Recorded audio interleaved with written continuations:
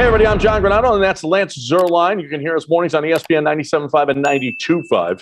If you hadn't hit subscribe yet, please do so you get all our content here at SportsMap HOU. Hey, Lance, NBC Houston's Vanessa Richardson got a lot of attention Sunday when she tweeted a photo from the Texans press box saying, a first in Texans home game history. Out of all the stations, I'm the only local news sports reporter at the game.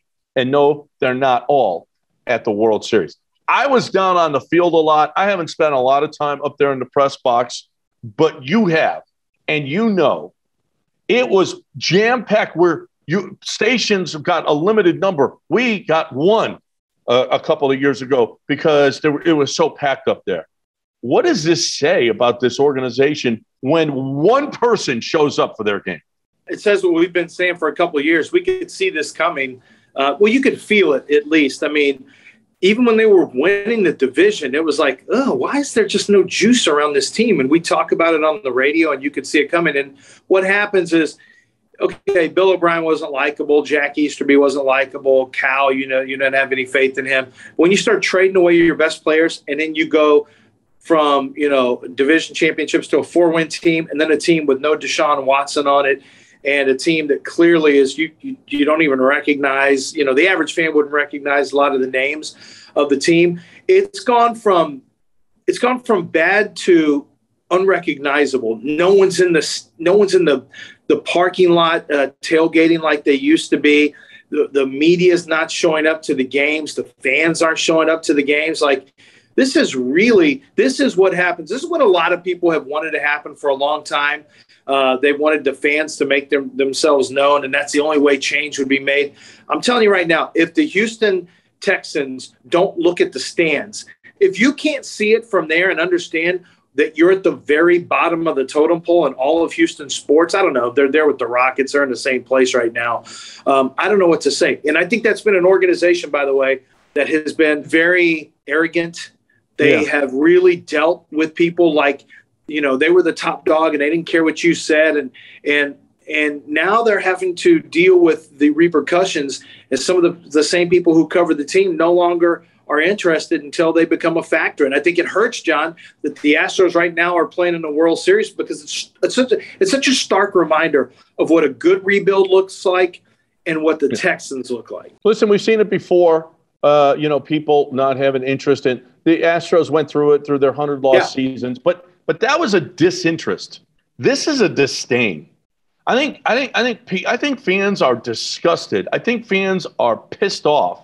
I think fans are in a different place than they were. You know what? The Astros were just out of sight, out of mind. They didn't have a television deal. We're not going to the ballpark. They're losing. They have no players. We know they're rebuilding. We'll see what happens when it. This is Bill O'Brien created a culture of dislike. That's what he created. And Cal is reaping it right now. Jack Easterby's still reaping it right now. I think Coach Culley is probably, and Nick Caserio, where we have ambivalent feelings toward them. But there is a dislike for this organization. The Rockets didn't have a dislike. The Stephen Coutinho years weren't to a lesser extent from the Astros and what the Texans are doing now. People just didn't care because it was boring. But this is a disdain that I don't think I've seen in an organization ever since I've been here in Houston. Well, it is reminiscent of what happened with the Oilers after, they lost. They kept losing late. They just kept coming up short, and people started to fall off the bandwagon. And then all of a sudden, before you knew it, they were asking for a new stadium, and then they were flirting with leaving town, and they had already traded Warren Moon. A lot of the best players had left.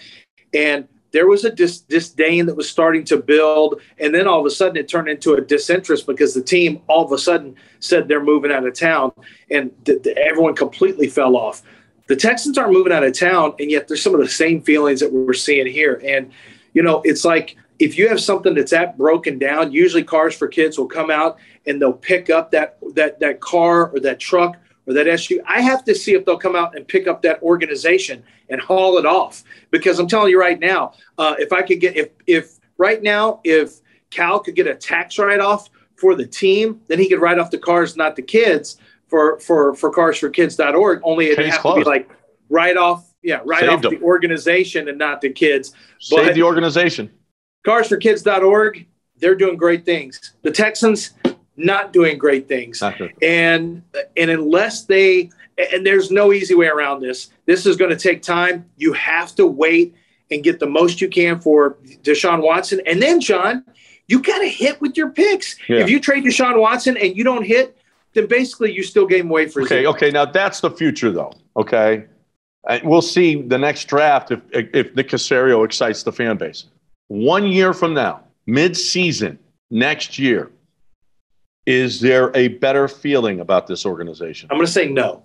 I think it's going to take longer than that. No. I think if they get the Deshaun Watson trade done, and they win the trade, and they get a lot of young players in here, I think that there could be an era of better feeling. I do think, though, that they do have to do something about the Jack Easterby situation. I do think that it's real. Cal won't admit it. Cal doesn't. He just ignores it. It's a real thing. And I think that they need to start anew, afresh, and get this organization in a place where people don't have ill will toward it.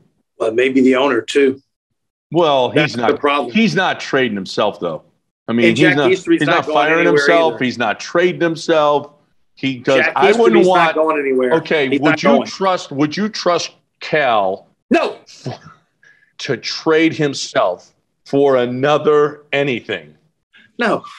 But I also wouldn't trust Cal to say, "Well, Jack, I know you fooled me lots of times in the past, like when I got rid of Brian Gain and where I hired your handpicked general manager and where I gave that general manager 6 years who would also keep you in place. But now I've wised up, said no one ever. That is off the board in Vegas. Jack Easterby is here to stay, and the era of bad feelings will continue in 2022.